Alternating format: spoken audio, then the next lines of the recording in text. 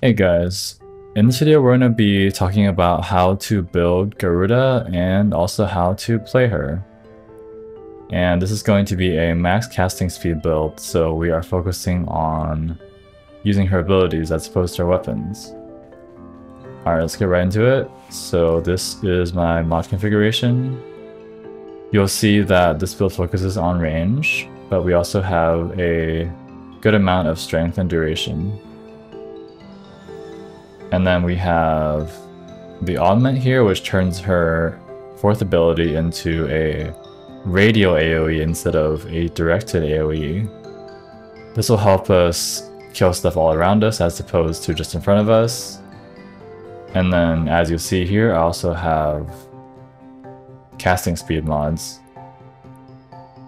As for the arcanes, this one helps us heal when we cast abilities, because she can cast her third ability to gain energy back, but this costs health. And then when you cast abilities, you can heal. So it's like a cycle of free energy, basically. And this one is just for some extra strength, help you do more damage. Also, while this video is not about using her talons, I know some of you are going to be wondering, how do you build her talons? So if you are wondering, then real quick, here's how I would build the talons. You have this to basically have a permanent source of combo gain. This helps you crit more as well as gain critical damage. This is really important for those slash procs to boost the damage of those. And then you have viral, the combo mods to benefit from your 12 times combo that is being sustained by this. And then this gives you a little more critical chance per combo meter. But I wouldn't recommend using the talons because, as you can see here, there is no melee arcane slot. It's better to use something like the dual lictor and Carnon. It's just way stronger. You have these evolutions, and then you even have the melee influence. And some of you have asked for my dual lictor and Carnon build before on my other videos, like the Caliban guide, so here you go. Alright, now let's complete the build. So we still need to put on these 5 yellow shards to reach the maxed cast speed possible.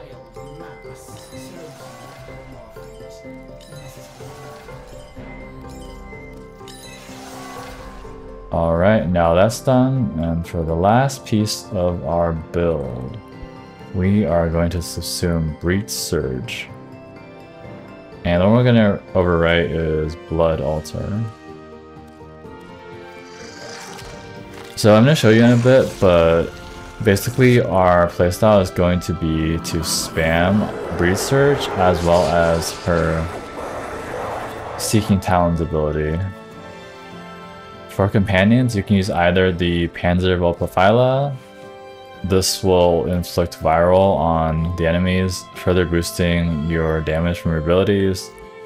Or you can use the Nautilus, and what this one does is instead of boosting the damage directly, it groups enemies, which basically stuns them and makes them close together, so your breach surges can be more effective. So both are really good.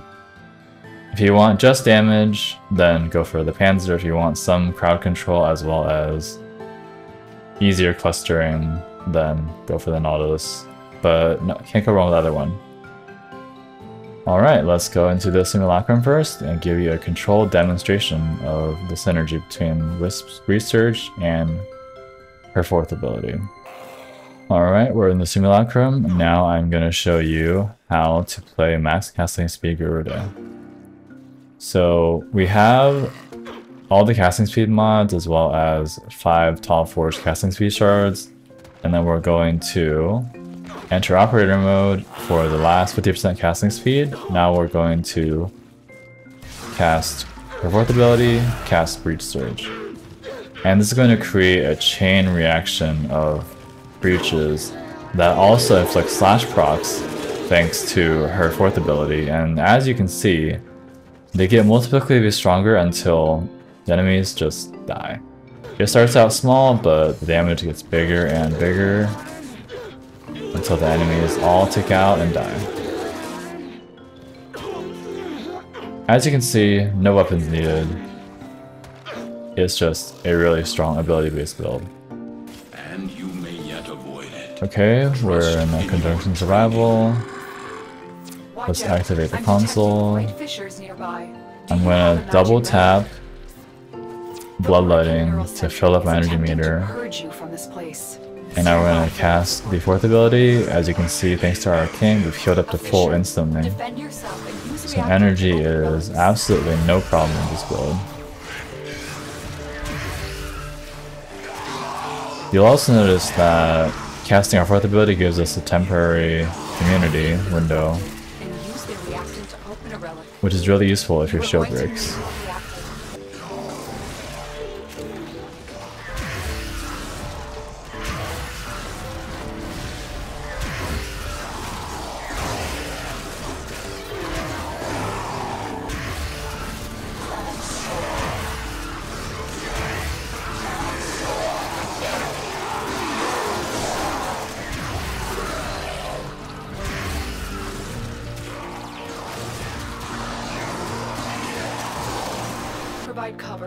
Okay, so it works well in conjunction survival. Let's try it on Infested as well.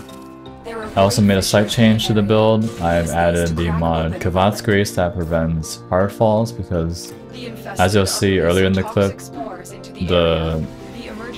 when I fell after casting the fourth ability, I was stunned temporarily, so hopefully this helps a bit to improve the smoothness in the build.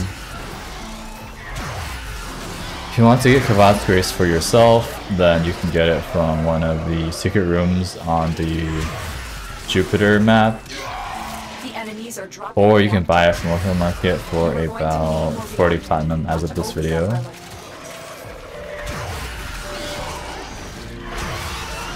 Yeah, as you can see, it's much smoother. If I cast my abilities, I'm no longer getting temporarily stunned when I land. So now I can just continually cast, and then when my health or my energy meter gets low, I just double tap it to refill out to full.